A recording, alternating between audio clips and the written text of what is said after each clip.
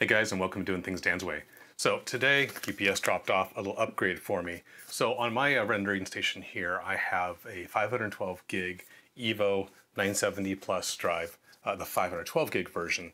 That drive is nearly full, and I'm operating pretty much in rendering both the OS and all of my rendering and all of my media are on the same drive. So the thought was, hey, let's add a second drive of the same type that I can put into my machine.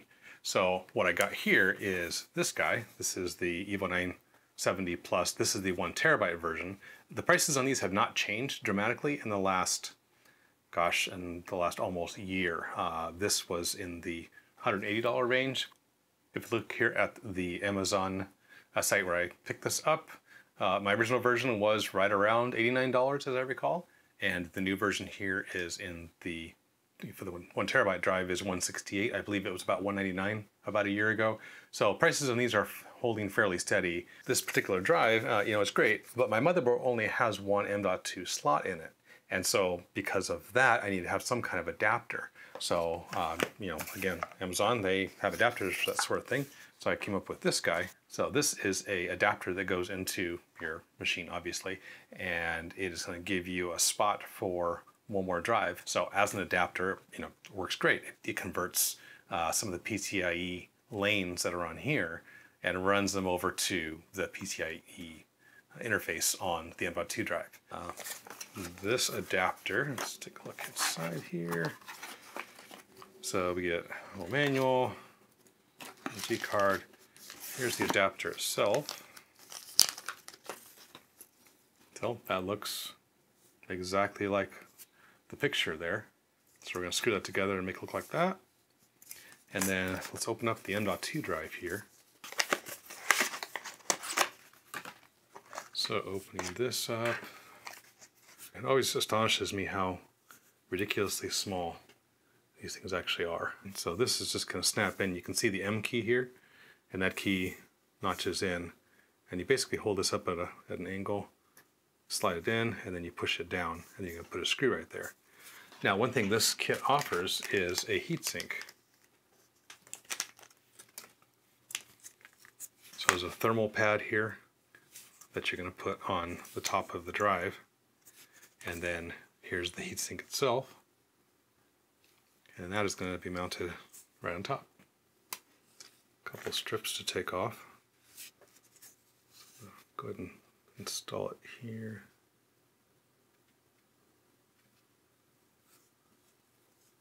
Very simple. And then peel off this top layer. Okay, so we have ourselves a sandwich of heatsink and memories. Okay, that's already stuck on there good, but it gives us 3 rubber bands to use. So let's go ahead and utilize those. Wow, those are pretty strong. Okay, so now we have that stack up. I'm going to slide it in the notch. And the screw's already in there, so let's pull the screw out.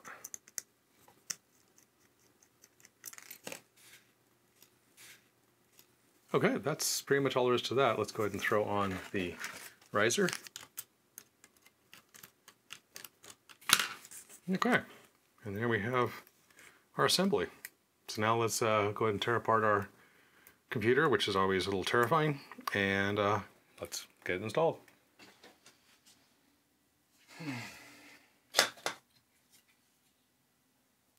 Okay, so looking in here, we have in the standard configuration, here's our graphics card. Graphics card is located in a PCIe 3 slot. It's a 16X slot. It's the fastest connection to the CPU there is. And over here is the M.2 drive that has 4 lanes of PCIe 3 going straight to the CPU. And this is how we get that 3,500 megabytes per second data rate that we see in the Crystal benchmark.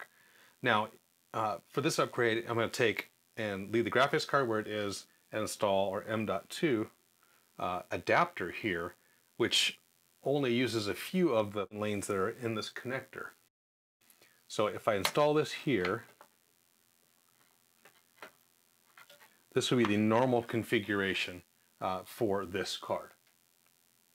Now, there's a strong possibility if I take the solid state drive connection and put it over in the graphics slot, I would get better performance. And if you want to see how that works and how that's actually a fantastic idea, go ahead and click up here for a video that discusses that. For now, we're going to just install the solid state drive in the PCIe 2 slot and see what kind of data rates we get out of this configuration. So now all we need to do is put a couple screws back in the box, close it up, and then let's run some benchmarks. Okay, now that we have the solid state drive mounted on the adapter and installed in our computer, let's boot up Windows 10 and let's get that hard drive mounted to the file system and formatted so we can use it. So once we're up in Windows, we're going to hit the question mark and type Drive Manager. And right away this is going to pop up, and unfortunately I've already done this step, so you don't get to see it here, but it'll pop up and say that it found a drive that was unutilized and asks if you want to go ahead and utilize the drive. You just say yes to that. You'll see a drive number associated with it as well. So now we go to our list of drives here. We can scroll down to that drive number. In my case, it came up as disk number 3. And here it will basically say that this is an unformatted partition. All you're going to do is right click on this and say Format Drive.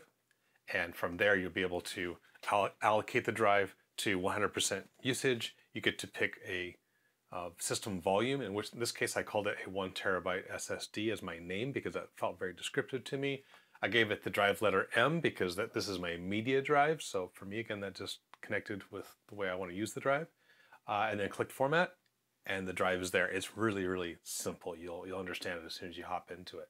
Let's run Crystal Benchmark on both the C drive, which has the standard full speed PCIe 3 lanes to talk to the CPU with, and let's take a look at the drive we just installed in the PCIe 2 slot.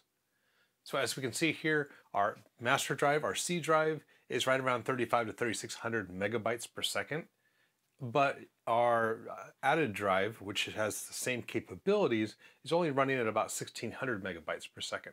And that's a limitation of the PCIe 2 slot that we put the card into. So that is going to be the practical reality unless your motherboard has multiple PCIe 3 slots available. You're only going to get about half the data rate possible out of this new drive. So while it feels like a bummer, realize it's still 1600 megabytes per second. So this is already a pretty huge score considering our internal solid state drive is running at about 500 to 600 megabytes per second. So we're at 2 to 3 times the speed of an internal solid state drive, and a mechanical hard drive is going to be even slower than that. So this is still a totally worthwhile upgrade.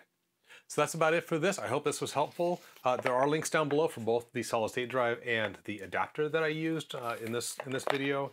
And those are affiliate links, so I appreciate a couple % when you buy those. So click up here if you want to see a video on how I swapped the graphics card and the solid state drive, the same one, and got substantially better data out of the hard drive, and how the graphics performance was basically the same.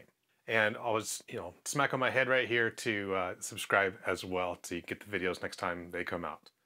So until next time, guys, be blessed.